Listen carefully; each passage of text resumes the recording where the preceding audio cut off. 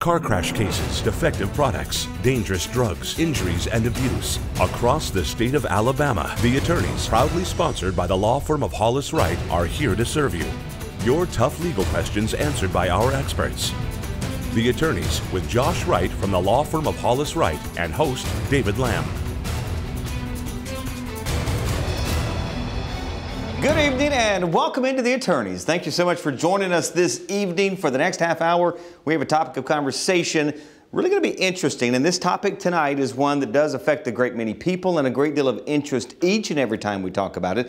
The ground rules, they're the same as they've been through more than 300 shows now. We would love for you to interact with us. Ways you can do that, you'll see there on your screen all throughout the program. Also, Hollis Wright makes available attorneys standing by live for a free, off-air, confidential conversation. So if during the course of the show a question pops into your mind's opportunity right there to pick up the phone, give them a call and get your question answered tonight by an actual attorney. Leading our conversation tonight, he's the managing partner of Hollis Wright, Josh Wright. Josh, good to see you. Good to see you too. How you doing? I'm doing good, and I feel like I should be like maybe have a tux on or something, because our digs, this looks good. You know, everybody needs a facelift every once in a while, David. And this is our facelift. Yeah. After about 300 shows, it was finally time to do something different.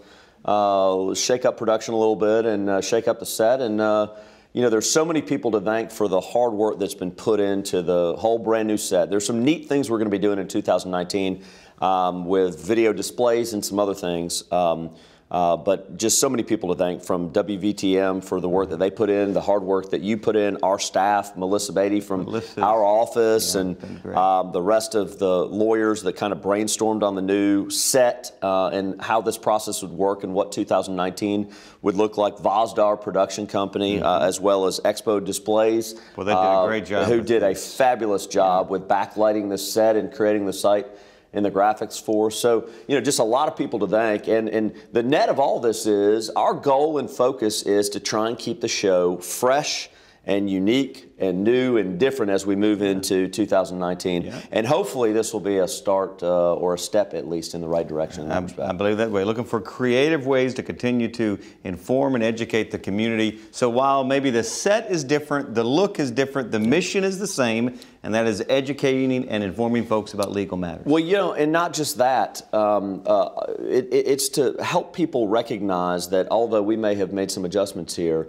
calls, texts, emails, Facebook, Twitter, all those things are being responded to. I mean, one of the things that we try and do our very best to do is to respond to every text, call, email, live during the show and throughout the week. And so we have lawyers standing by right now that are available to answer legal-related questions that may relate to this legal topic or others. And that's the pledge that we've always had and we will continue to have, because I think it's a good service. And I think people generally are a little intimidated to contact attorneys. And this should be a less imposing environment that allows them to ask legal-related questions that they may have, that they've always wondered the answer to, and never had a format to ask it, and now they've got that format. Now it's easy, making it easy. 300-something shows we've done. Yeah, it's a bunch. 350, 360, I guess, something like that. Think of the thousands of people you all have talked about. So it's been interesting and a whole lot of fun, and look forward to the next chapter, and the new look is kind of helping us move right on into the future. So how about we jump into tonight's show? Let's do it. All right. Talking tonight about trucking companies, trucking accidents. Why do a show on this? What's kind of the impetus for you behind this subject matter? So, you know, we have done many of these shows over the years, and we put different spins on them. Birmingham, Alabama, the central Alabama area is well known for a lot of different things. One thing that we also have is a lot of interstates that all feed into one location in and around the central Alabama area, whether it's into Birmingham, Tuscaloosa, Anniston, or up to Gadsden, up to Huntsville, down to Montgomery. Birmingham is a bit of a hub that there are a lot of interstates that feed in. A lot of these accidents and a lot of injuries associated with tractor-trailer accidents happen in an interstate environment. And so I think that makes this central Alabama area susceptible, if you will, to potential claims in this area. And so we get a lot of questions, a lot of calls and texts and emails weekly and monthly related to this topic. So it's why we continue to do the show. Now, we start this show, and I love the fact we have people that watch this show that call in that have questions and comments. There are also people that call in that get frustrated sometimes, and sometimes it's people in the tractor trailer industry. So I want to start the show out and with a disclaimer. And the disclaimer is we're not here today to talk about tractor trailer drivers always doing it the wrong way. That's not our focus, not our goal. It is to educate the viewing audience about potential issues associated with tractor trailer accidents. There are many tractor trailer drivers, commercial vehicle drivers out on the road doing it the right way, following the regulations, following the rules, doing the things that they're supposed to keep people safe. And there are a lot of automobiles that are causing these accidents. But we're going to be talking today about those folks that aren't doing it the right way. Couple quick statistics that are interesting about this area of the law, and it's why it's a popular area of the law. Number one, there are 500,000 of these accidents yearly domestically in the United States. That's a lot of accidents. And two, about 1/3 of the accidents that involve commercial motor vehicles involve some form of distraction, whether it's phone, alcohol, drugs, fatigue.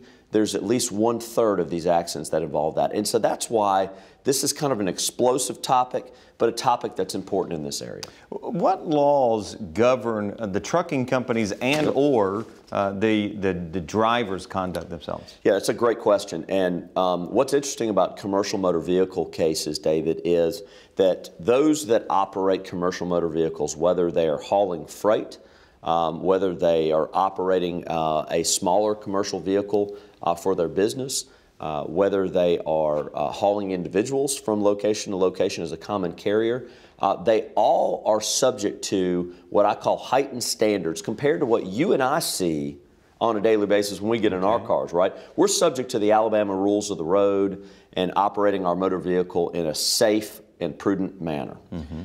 Commercial motor vehicle drivers are subject to a much higher standard. Number one, they're subject to the FMCSA, which is the Federal Motor Carrier Safety Administration, rules and regulations. We can go through some of those today and what that means. They're also subject to the same rules of the road that you and I are subject to when we operate our regular non-commercial vehicle.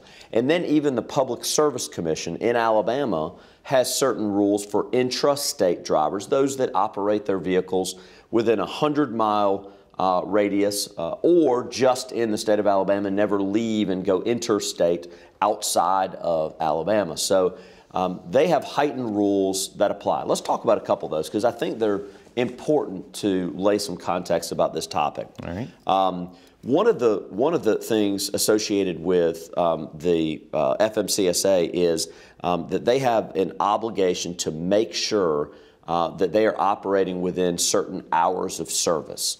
And they can only operate within those hours of service on a typical time, meaning they're not allowed to operate after they have operated, for example, for 11 hours in a 10-hour time frame.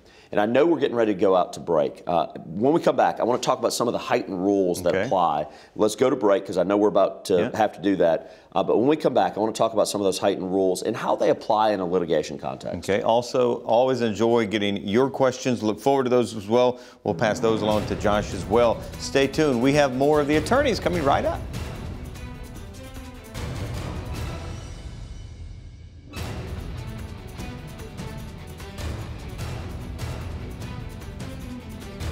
I'm Josh Wright with the law firm of Hollis Wright, a personal injury law firm. Thank you for watching The Attorneys. Now, we hope you, a friend, or a loved one never needs legal counsel for a case. But if you do, the goal of the show is simple. Provide answers and legal counsel when you need it the most. Your call to the show is free, so if you have questions specific to the show or related to other accident or injury-related topics, you can call, email, or text us. Or you can also follow us on Facebook or Twitter, or simply contact us by going to hollis-wright.com and click on the Contact Us link. We know your time is valuable, so thank you for spending it with us watching The Attorneys.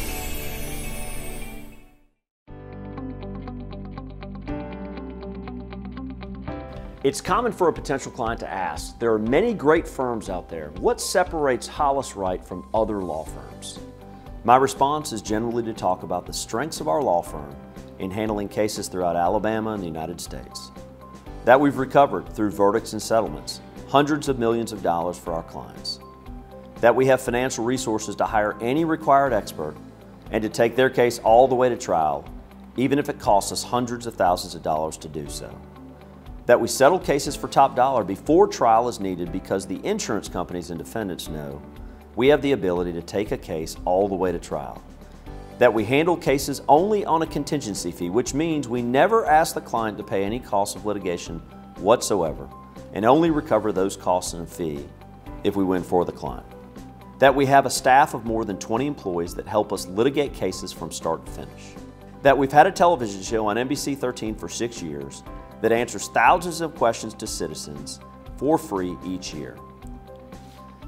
But what I've learned in the last 20 years as a trial lawyer is that clients want more and deserve more than all those things. Those things are expected of each law firm they consider. So with that wisdom, what I tell clients now is simply this. We are a family-oriented practice at Hollis Wright, just like their own family. That we are a team-oriented group that engages in team-building exercises and team-building events because it helps our clients win cases. That we are dads and moms and brothers and sisters. That we are former Alabama trial lawyer presidents. That we return every single telephone call from every single client. That our bedside manner is second to none. So what really separates our firm from others? We're balanced and well-rounded, and as such, we relate to people not just as lawyers, but as compassionate human beings. Human beings that know what it's like to face a day in court. We are advocates, we are compassionate, we are tireless. We are, simply put, Hollis Wright.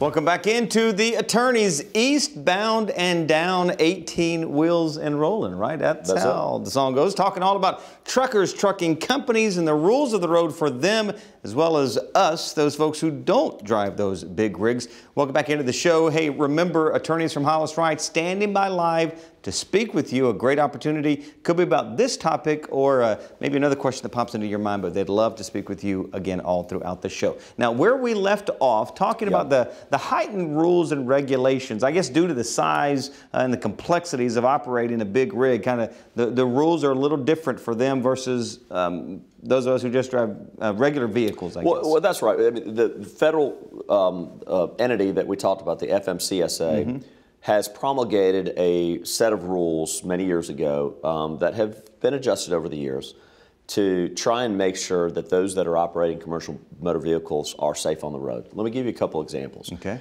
Did you know that commercial drivers, generally, most commercial drivers, have an obligation and responsibility to keep a logbook? Okay. You and I don't have to keep a logbook when we operate. They keep a logbook to make sure that when they're on the road, they're within their, quote, hours of service. Okay. You can only drive a certain number of hours as a commercial driver on the road so that fatigue does not weigh into the operation of that motor vehicle. Let me give you a couple rules that apply related to fatigue and the amount of hours that you can operate. You can only operate in a typical day, a commercial vehicle, 11 hours, after you have had 10 hours of rest. If you have worked 14 hours during a day, you cannot operate a commercial vehicle after 14 hours, no matter what. So, for example, if you drove for 10 and you worked for 4 on a dock somewhere, for example, or ran a forklift, you can't operate a commercial vehicle thereafter. So there are logbooks that are used by police officers and evaluated to make sure that folks are operating within their hours of service and that they're not being fatigued. Another thing that a lot of people don't recognize why commercial vehicles are subject and drivers subject to kind of a heightened standard. Did you know that they have to have physical evaluations, and they have to have medical evaluations each year or every 2 years based on their medical condition. And the reason for that is we want people that are healthier operating commercial vehicles. If you're susceptible to a heart attack, a stroke, high blood pressure, those things can all weigh in whether or not you have an opportunity to operate a commercial vehicle on our road. If you're involved in an accident, immediate after the accident, you're responsible for being drug tested. There are also random drug tests that may happen for a commercial vehicle under the FMCSA to make sure that those individuals that are operating those vehicles on the road are safer. So when I say heightened, the intent and desire of the FMCSA for all the commercial drivers out there that are watching the show right now is to make sure that they are operating within the rules, but also that they are even safer than you and I on the road. And that's one of the nice things that I know and that I'm reassured on when I operate my vehicle on the interstates and the roads in Alabama is that I got commercial drivers that are subject to a heightened standard. Now, David, with each group, right, there are going to be some bad eggs out there. And a lot of times those are the ones that ultimately end up in litigation. And it's because somebody didn't follow the rules. Somebody was operating outside their hours of service. Somebody was operating while they were distracted. Somebody was operating in a circumstance where they had not done appropriate physical examinations and they had a stroke or a heart attack while on the road. So there are a lot of circumstances where we're in litigation, but it's reassuring at least to know that there are such heightened standards out there. It makes you feel a little safer. No question, no question. Those are some big rigs. Question we've got here, how long do I have to file a lawsuit if I'm hurt in a trucking accident? Yeah, so that's a great question too. You know, the general rule is 2 years, similar to kind of a negligence standard in Alabama or a wantonness standard where you generally have 2 years to file a lawsuit. But I would not wait for 2 years. My recommendation would be if somebody is involved in an accident involving a commercial motor vehicle, getting someone involved, whether it's our firm or someone else's firm, getting someone involved immediately is super, super important to make sure that the I's are dotted and the T's are crossed early on. And we can talk about that just a little bit.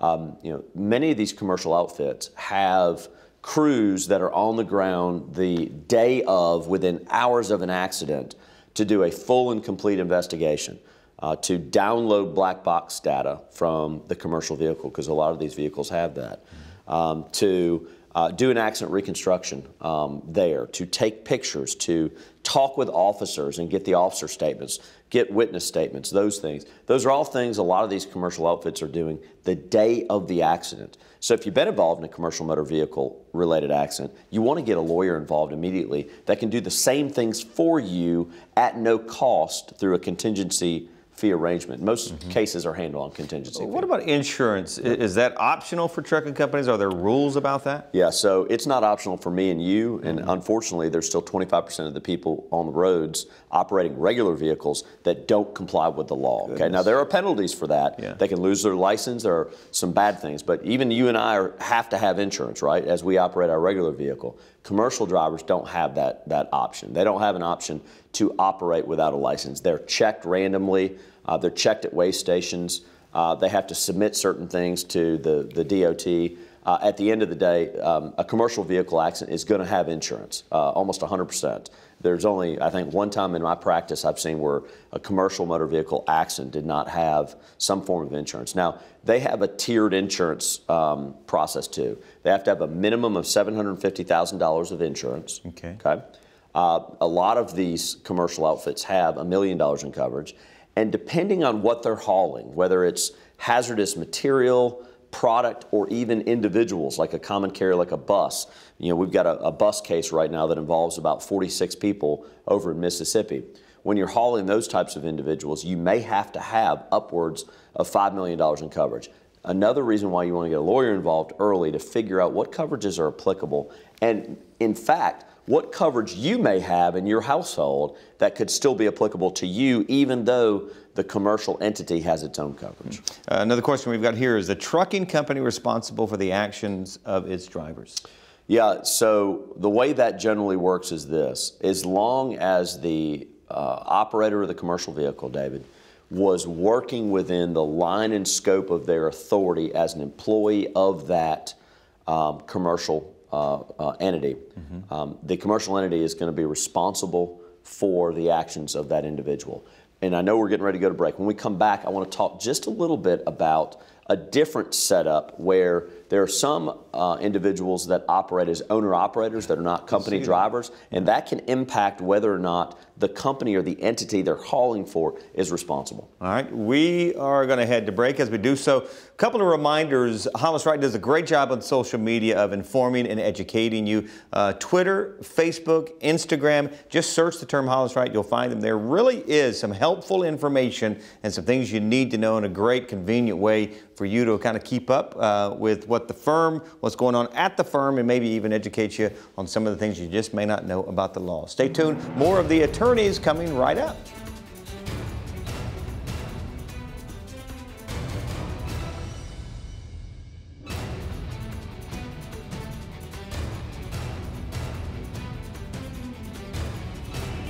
I'm attorney Tyler Vail with the law firm of Hollis Wright. Many people ask the same question: why should I hire a lawyer? While there may be some legal situations that do not require you to hire a lawyer, the clear majority of legal problems would certainly benefit from having competent counsel involved. To begin with, the law is complicated. Even experienced lawyers typically do not represent themselves in court.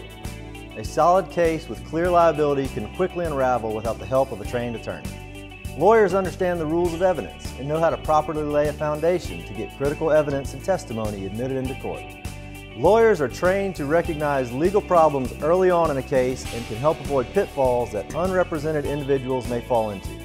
Lawyers can also increase the value of a case by getting experts involved to help prove additional damages that an unrepresented person may not realize they are entitled to. An experienced lawyer has probably worked on cases like yours and can give insight to negotiating a fair settlement based on recent jury verdicts and settlements that unrepresented individuals may not have access to. Another important reason to hire an attorney is because the person or business you sue will likely have legal representation themselves. Non-attorneys are generally at a disadvantage when squaring off against opposing counsel or doing business with another party that has legal counsel. The law is complicated, and an attorney who is representing your adversary may try to take advantage of it. Our law firm offers free case consultations that allow you to meet with us for free during a face-to-face meeting, where we can discuss the type of case you have, the potential value of your case, and your likelihood of success. This initial meeting can help you decide whether you need to hire a lawyer. Please remember, your call, email, or text to the attorneys is free. All of us at Hollis Wright want to help answer your questions on real issues you face. Remember, a competent lawyer will respond to every question you send in. That's our pledge and promise to you. Thanks for watching The Attorneys on WVTM 13.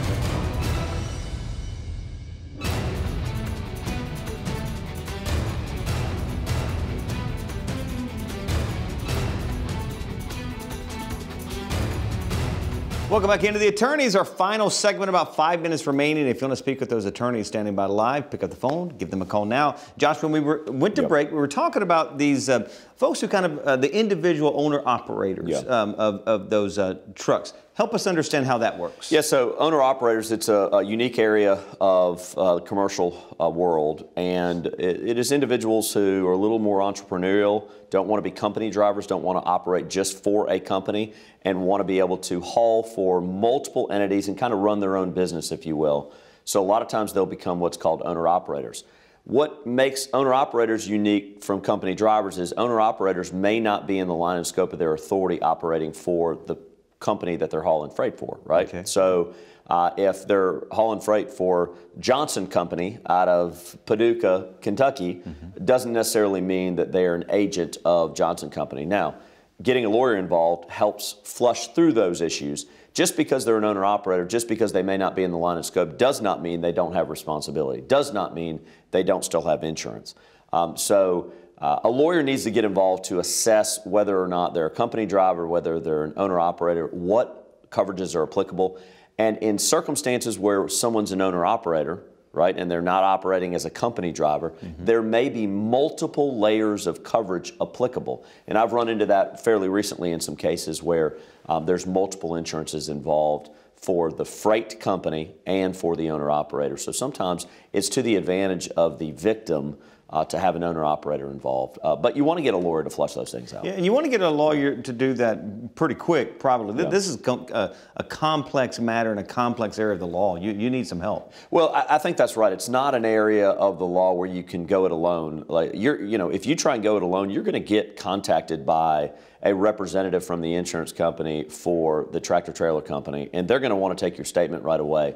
And although they're going to appear as if they're trying to help you, the reality is they're chipping away at the responsibility to make sure that the responsibility is on the non-commercial vehicle, not the commercial vehicle. Right. You want a lawyer involved early. And David, we talk a lot about contingency fee arrangements, and the simplest way to describe that, and that's how we operate, is through a contingency fee arrangement. The simplest way to explain that is really this, that the individual who's been injured pays zero, never is asked to come out of pocket ever. And the lawyer manages the case, funds the case, and processes the case. And if there is a result, the lawyer gets those expenses back plus a fee. So we operate everything on a contingency fee arrangement. The nice thing about that is you get the same level of care, you get the same level of legal help through a contingency fee lawyer as you would if you were for the trucking company, right? So you want to have a contingency fee lawyer involved early and quick in order to have people on the ground, have experts on the ground, talk with officers, take statements, get black box downloaded. All those things are necessary to work a case up to make sure that you're on an equal playing field from what the commercial company has already done to try and put together what happened in that accident and reconstruct that accident, so to speak. Yeah. We've got about a minute and a half remaining in the show. Let's kind of land it where we began. Yeah. As folks have seen by the show's going to remain the same. Yep. Just our look is a little bit different. Well, that's right. And, we're going to do some really neat things in 2019 in addition to just a new set on the show. We want to make the show a little bit more interactive. We want to make the show fresher. And we want to put kind of a different brand on it. And it's not that our firm has changed. It's not that the focus of answering calls, emails, texts has changed. It's just that we recognize that having a new face every once in a while to show that we're here, we're fresh, we're hip, we're ready to go, and we're ready to help people is the key to this whole thing. Yeah, and that's really a passion of yours, isn't it? Making it accessible and great legal advice accessible. There's something called pro bono work, and pro bono work is work that lawyers do for free to help other individuals. Right. This show has always been about pro bono work. It's been about answering questions for free in a non-intimidating environment to allow people to be able to get legal help they need when they really need it.